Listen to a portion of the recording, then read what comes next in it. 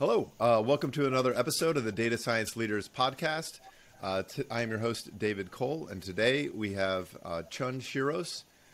Chun is the SVP and head of the Enterprise Data Science Group at Regions Bank. How are you doing today, Chun? Good. Thanks, Dave, for having me. Great. Well, today we have a couple of agenda topics. One is sort of on the nose and pretty obvious, which is we're going to be talking about banking and data science. So we're going to talk a little bit about sort of your experience in the banking world, talk a little bit about use cases, and maybe how it might be different. And the second thing we're going to be diving into is change management, specifically how to win over data science skeptics. So talking to those users who may not trust the models and the work that a data science leader may be producing or the team may be producing. And just some tips and tricks there on how to address that. All right, so why don't we start at the top? So first of all, how did you get into banking? Like, how did you get into that world? When I look at your background, that's certainly not where you started. And that certainly was not what I envisioned either when I was growing up. But that's a very good question. I often was asked that question. So one thing that is consistent across as I was growing up is that I always loved math and science. And as a matter of fact, I actually choose physics as my focus when I was in high school and the engineering major in college. So when I was in college, I was very fascinated by automatic facial recognitions. And that's what I choose to do my thesis on as a topic. And upon graduation, I decided that I need to come to the US to continue pursuing a PhD in the same area in electrical engineering, focusing on digital image processing. So in this whole time of my PhD educations, it was a combination of engineering and clinical research, plus some need for data analysis and analytics. With that process, I actually took another master degree for statistics and probabilities, which I can leverage those theories, experimental design, hypothesis design, to really leveraging the data that I collected from the engineering model, applying to a clinical problems and helping the medicine world to solve some of the clinical questions. And as I was continuing to think about where's my next step after I graduate, I actually have a roommate at the time was serving in BBVA, and we were having a discussions of career development and all that. And she was saying that, Chun, what you're doing from a data analytics standpoint is really applicable to a lot of industries. So with that, I stepped into the banking world and I served at Regions ever since then, and have been enjoying it. So when I think of the banking world, I mean, I think the data science is in some forms, and statistics for sure, has been around for actually a pretty long time. You have the whole actuarial industry that has been around for a very long time. And when I look at actuaries and I look at data scientists today, and there's a lot of overlap, I would say. I mean, I'm curious, how has the data science sort of evolved in banking over the years? Like, what are the types of problems you're solving at Regions?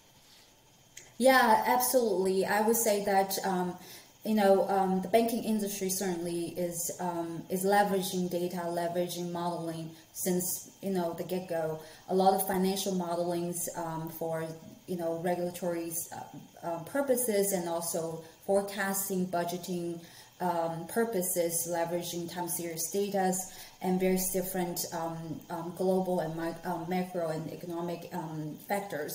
Now, as the data world and the compute capabilities continue to expand, the leverage of AI data science is just revolutionizing the banking services in every step of the customer's journey, from client acquisition to services to relationship management to retention of the relationships.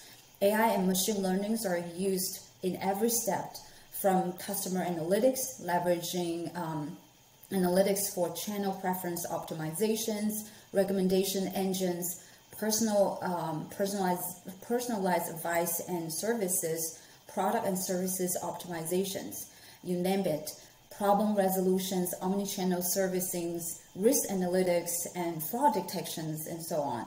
So leveraging data analytics is really everywhere in the banking services.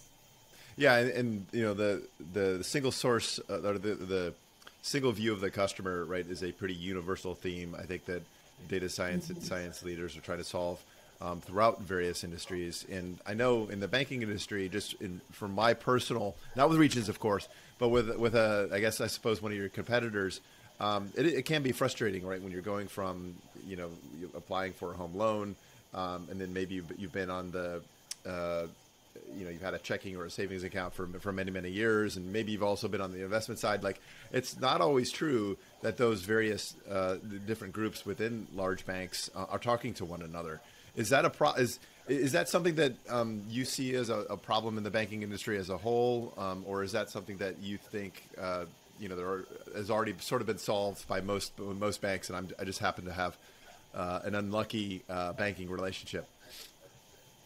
Yes, absolutely. I would say the banking industry is absolutely embracing the technology and analytics to optimize the customer's experience. And nowadays, customers expecting their banking banking providers and their financial product providers are serving them as Amazon, as Google, as many of the tech companies, right? They're looking at experience. They're not looking at brand anymore, especially for the younger generation.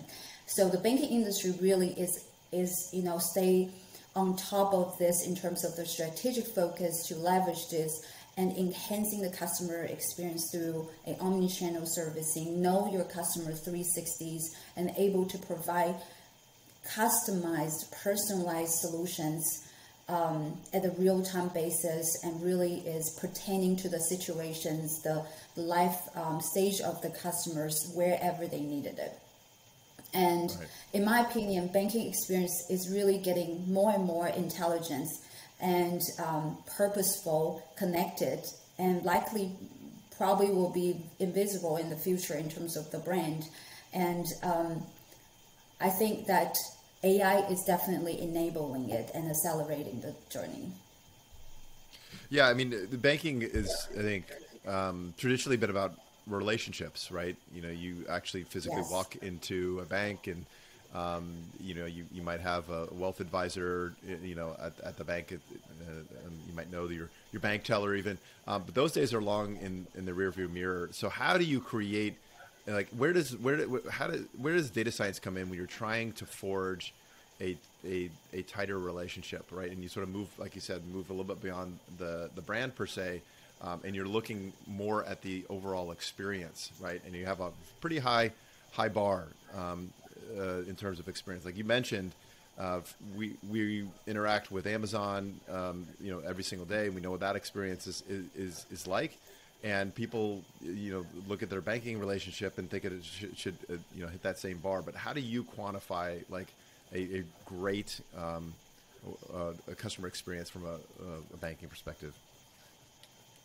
Absolutely. I'll address it in two separate, I guess, domains.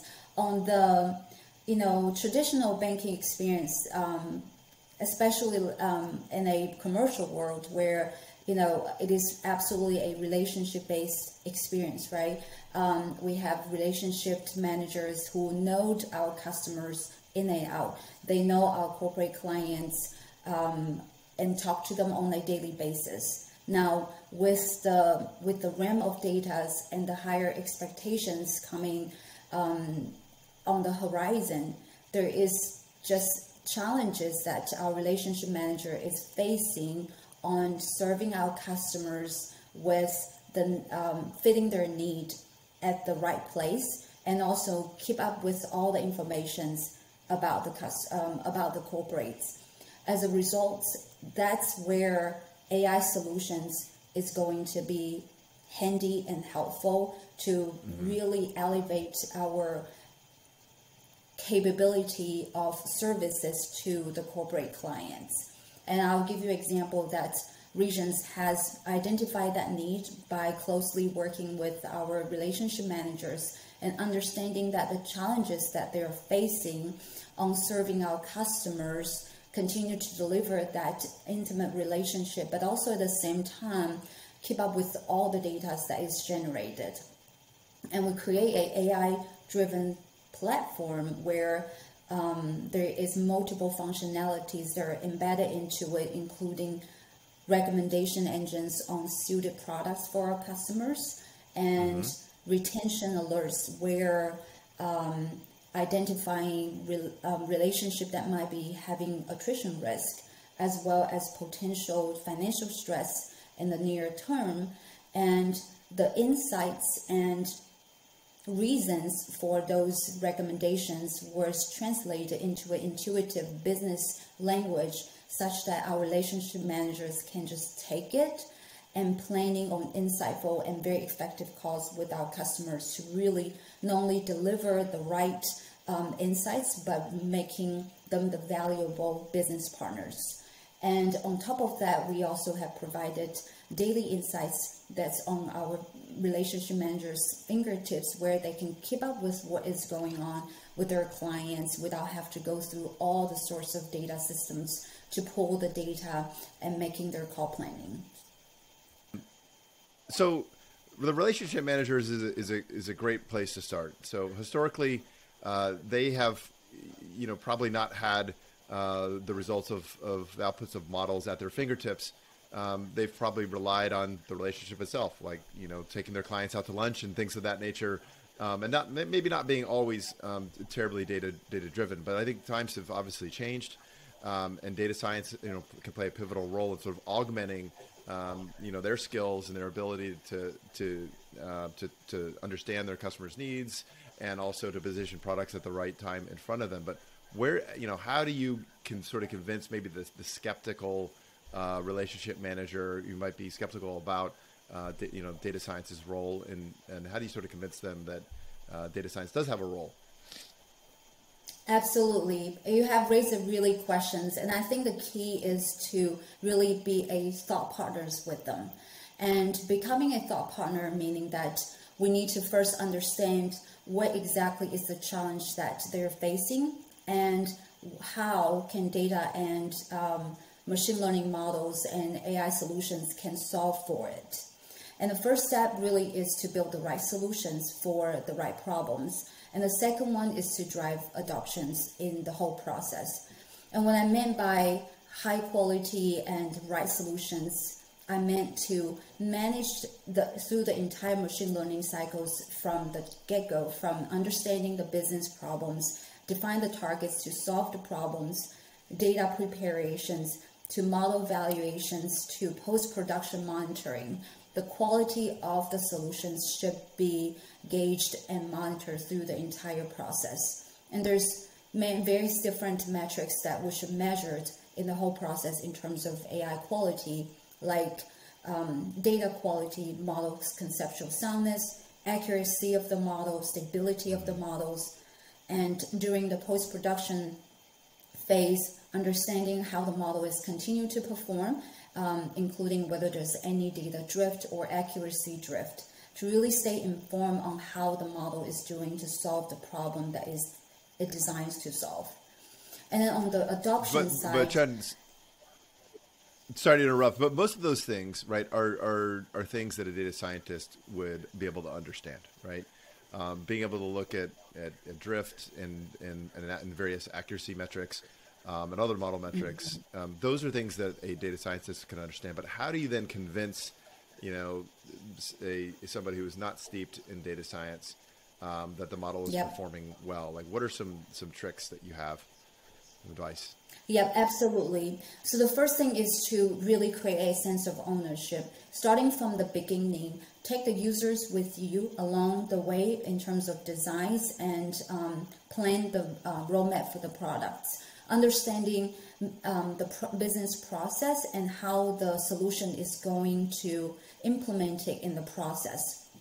Second one is to start with the MVP with little or to limited amount of features, and stand up a user pilot team that can help you validate the product as early as possible during the whole development cycles, and then continue to receive feedbacks on a continuous fashions and iteratively update the products by taking into the feedbacks before productions.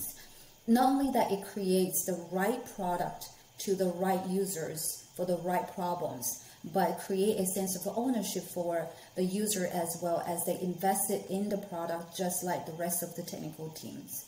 And once the production kick off, whole regular feedback sessions, right, with focus groups, identify product champions who leverage the product to the extent of its own potentials, and also share stories among all the users, share success stories, share feedbacks, take the feedbacks back to the technical teams, and continue to take those feedback into the products and enhance the products.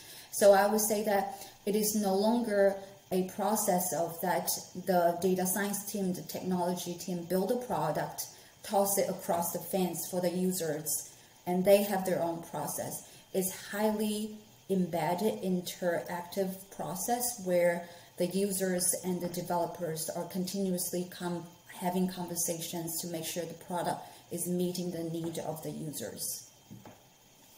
That makes sense. I mean, it's hearing that you have a pilot team, right, that gets involved in the very early stages of the project, yes, right, and then all the way to those feedback sessions. I imagine having, you know, them involved in that entire journey, even in some of those feedback sessions, you know, maybe to, you know, help translate from time to time what the in this case the relationship managers might be saying back to the data science team, just because hopefully, you know, they've sort of in that middle area where they know enough now about data science where they can actually help be a little bit of those translators, right, between those who are just getting introduced, you know, to the product, yes, recommendation engine or what have you for the first time.